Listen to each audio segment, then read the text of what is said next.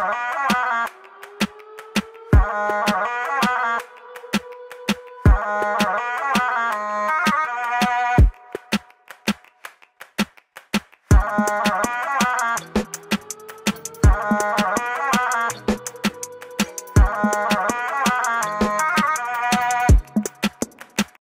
everyone, welcome to my another vlog. आज चाहिँ म न्यू सिटीको वाल स्ट्रीटमा रहेको चार्जिङ बुलमा रहेको छु। यो चाहिँ चार्जिङ बुल चाहिँ न्यू एक्सचेन्जको बिल्डिङ अगाडिपट्टि बनाएको छ। यो चाहिँ 1987 मा स्टक मार्केट क्रास भइसकेपछि चाहिँ अनि यो अगाडि चार्जिङ बुल राखिएको। यो चाहिँ चार्जिङ बुल राखिसकेपछि चाहिँ स्टक मार्केटले चाहिँ जहिले एभ्रीडे चाहिँ चार्जिङ हुन्छ भन्ने उल्टे चाहिँ राखिएको हो। यो चाहिँ अहिले चाहिँ यहाँ तपाईँले देख्न सक्नुहुन्छ। मैले यहाँ वरिपरिको दृश्य देखाउने छु। यहाँ यति धेरै मान्छेहरू देख्न सक्नुहुन्छ र यो वाल स्ट्रीट भनेपछि धेरै सुन्नु होला। चार्जिङ बुल भनेपछि स्टक मार्केटमा एकदमै प्रख्यात ठाउँ हो। यहाँ चाहिँ फोटो खिच्नलाई तपाईँको अहिले उस्तो पारि 1 घन्टासम्म लाइन लाउनुपर्छ तपाईँको फोटो खिच्नको लागि। तपाईँलाई मैले वरिपरि देखाउँछु। तपाईँले यहाँ हेर्नुहोस्।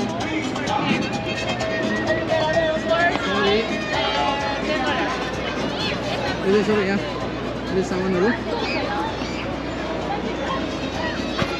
यहाँ चाहिँ अहिले बुलसँग फोटो खिच्नको लागि लाइन लगाइएको छ।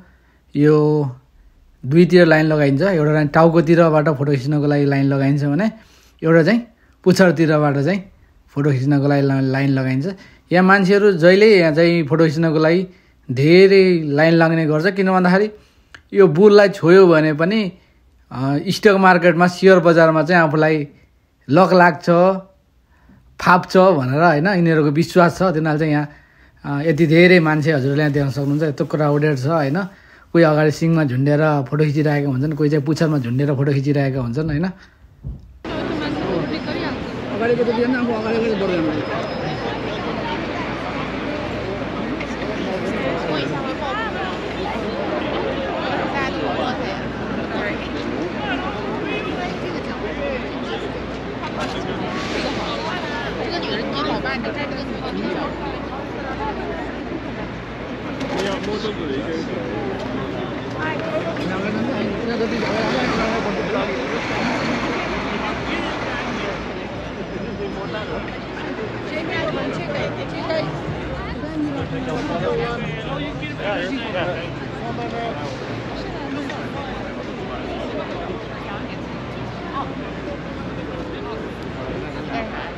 Pico.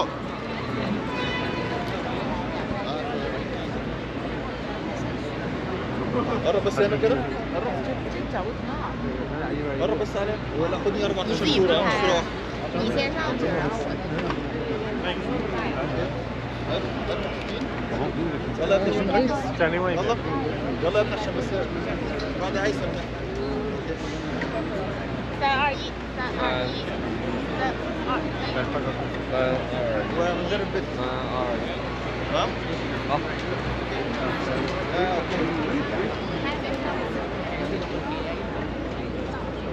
يلا جو मेरो हिँड्नु पर्दैन।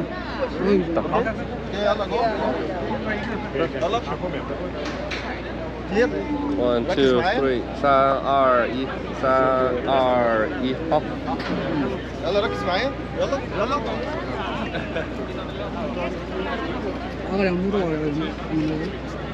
استنى يا عم استنى قدام هنا مؤمن यसको खिच्नु ढाका यो गयो हुन्छ। ماشي عشان هو بقى عشان اطلع في الصين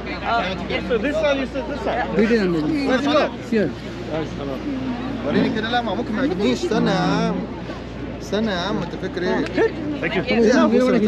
وانا مين الناس دي؟ فين البقرة؟ فين؟ لا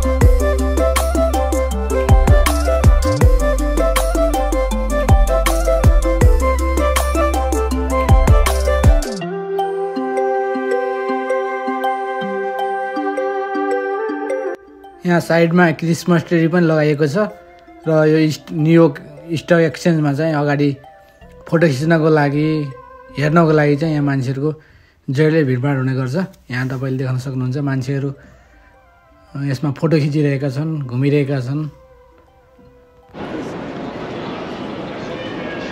यो चाहिँ म पछाडि भएको चाहिँ न्युयोर्क स्टक एक्सचेन्ज हो। म पछाडि तपाईँले देख्न सक्नुहुन्छ। म यहाँ वरिपरिको दृश्यहरू त देखाउँछु, हेर्दै गर्नुहोस् है त।